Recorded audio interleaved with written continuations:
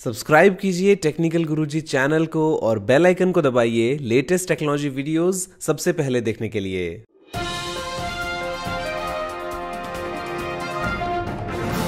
नमस्कार दोस्तों, मैं गौरव आपका बहुत बहुत स्वागत करता हूं टेकटॉक्स के फ्रेश एपिसोड में और लेके आया हूं आपके लिए बहुत ही कमाल की टेक न्यूज। तो चलिए शुरू करते हैं।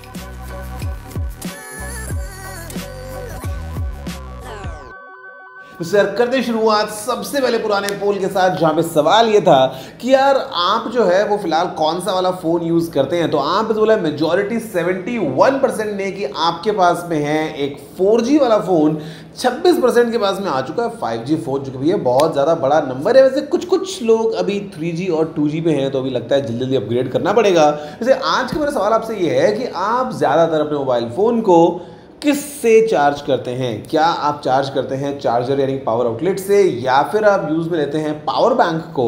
बताना उसको क्या आपका जवाब सीधा अपोज सेक्शन में जाते हुए नीचे कमेंट करते हुए, और हमेशा हर बार की तरह दबाइए वीडियो में सीधा लाइक बटन को। हम बात करते हैं सबसे पहले OnePlus 10T को लेके। ये लगता है जल्दी लॉन्च हो सकता है स्नैपड्रैगन 8 Plus Gen 1 के साथ में। OnePlus 10 Pro आ गया है, 10 की हम बात कर रहे हैं, 10 Ultra भी आएगा। अभी हम बात कर रहे हैं 10T की। तो देखते हैं ये खैर OnePlus कब किस कीमत पे अनवील करेगा। अगली खबर निकल के आती है यहाँ पे एप्पल को लेकर। यहाँ भैया एप्पल जो लगता है अगले साल के लिए एक 15 इंच के साइज में मैकबुक एयर की प्लानिंग कर रहा है, और साथ में एक छोटा 12 इंच वाला भी लैपटॉप होगा एप्पल की तरफ से। बाकी तो खैर हाई एंड मैकबुक प्रोज जो हैं वो भी खैर आएंगे ही एप्पल के M2 Pro और M2 Max चिप्स के साथ में। देखते हैं एग्जैक्टली एप्पल का जो मैक लाइनअप है कैसे कैसे कहाँ कितना एक्सपैंड होगा।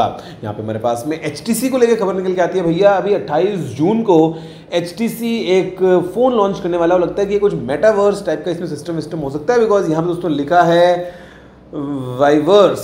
तो देखते हैं कि AR VR वगैरह के पॉइंट ऑफ व्यू से HTC जो है वो किस तरीके से इस फ़ोन को अनवील करेगा। हमारे पास में फिलहाल दोस्तों नथिंग फ़ोन 1 को लेके लीक्स निकल के आती है कि इसमें होने वाली है 45 वॉट्स की फास्ट चार्जिंग।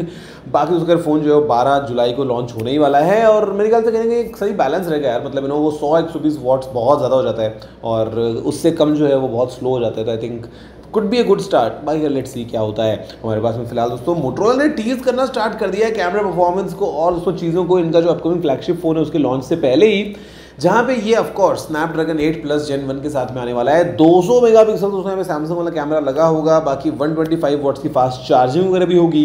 देखते हैं बाकी डिटेल्स क्या होती हैं इसी मोटरोला के अपकमिंग स्मार्टफोन की। यहाँ दोस्तों हमारे पास में Samsung Galaxy X Cover 6 Pro जो है ये अभी स्पॉट हो गया है। FCC पे सर्टिफिकेशन दौरान लगता है कि जल्दी फोन लॉन्च हो सकता है। एकदम ऐसा सॉलिड सा रगेड सा फोन होगा सैमसंग की तरफ से। देखते हैं इसकी खैर बाकी स्पेक्स क्या हो पाती हैं। यहाँ दोस्तों हमारे पास में Redmi Note 12 सीरीज जो है लगता है कि अक्टूबर 2022 में लॉन्च हो सकती है। अगेन 50 मेगापिक्सल का camera, triple camera, flat screen, punch hole, ये वो, मतलब पता नहीं कितने सारे फोन हुए हैं Redmi Note 12 सीरीज में। और हंसी तब आती है जब उनमें से बहुत सारे फोन्स रीब्रांड होके पोको वाले फोन्स बन के मार्केट में आएंगे। जैसे यहाँ पर दोस्तों पोको का ही जो X4 GT है वो अभी सर्टिफिकेशन के टाइम पे सामने आया है, जहाँ पे ये एक rebranded Redmi Note 11T Pro है। तो जो रेडमी करेगा पोको वही करेगा, बस नाम बदल के। दोस्तों LG ने इंडिया में लॉन्च कर दिया है अपना सिनेबीम 4K प्रोजेक्टर, और साथ में दोस्तों OLED वाले प्रो मॉनिटर्स। जहाँ दोस्तों जो प्रोजेक्टर है उसकी तो जो कीमत है वो है 3,96,000 रुपये, और जो मॉनिटर्स हैं उसका भैया जो स्टार्टिंग वेरिएंट है वो है करीब 2.5 लाख का।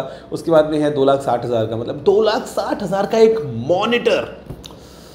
सोचो भैया सोचो, बस सोचते ही रहो। दोस्तों OnePlus Nord 2T लगता है कि इंडिया में बहुत जल्दी लॉन्च हो सकता है, जहां पे अगेन डायमेंसिटी 1300 होगा, 80 वॉट्स की चार्जिंग वगैरह भी होगी।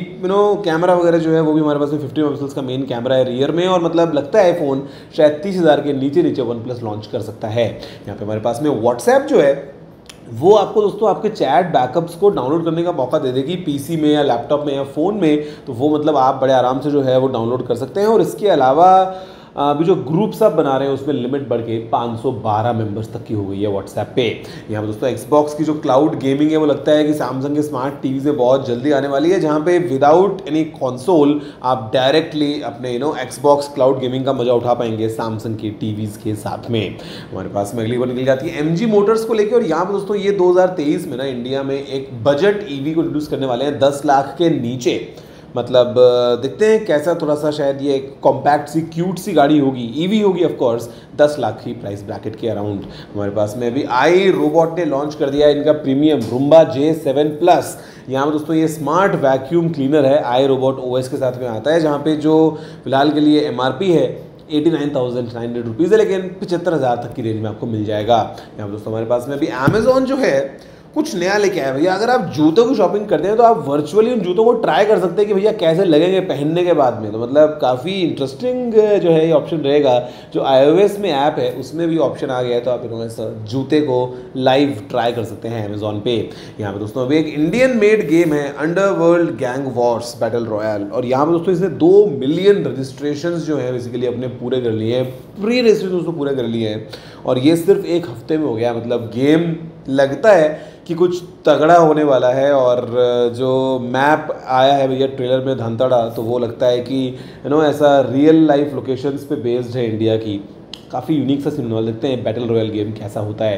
जैसे यहाँ पर दोस्तों बात करें अगर बैटल रॉयल की ही, तो BGMI ने भैया बैन कर दिया है काफ़ी लोगों को।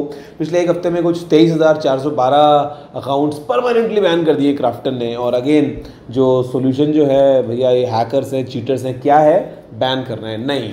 रियल सोल्यूशन क्या होगा, डिवाइस बैन कर दो। देखते हैं, खैर वो भी खैर हो तो रहा है, बाकी क्या अपडेट्स निकल के आते हैं दोस्तों। बस वीडियो में इतना ही, देखने के लिए आपको धन्यवाद। मुझे उम्मीद है आपको वीडियो पसंद आया होगा। अगर आपका कोई और सलाह सुझाव हो तो आप नीचे कमेंट करना मत भूलिएगा। अगर आपने वीडियो को लाइक और शेयर नहीं किया है तो लाइक भी कर दीजिए, शेयर भी कर दीजिए, और चैनल को सब्सक्राइब करना बिल्कुल मत भूलिएगा, क्योंकि मैं आपके लिए रोजाना ऐसी वीडियोस लेके आता रहता हूँ। दोस्तों फिलहाल में इतना ही। जय हिंद, वंदे मातरम।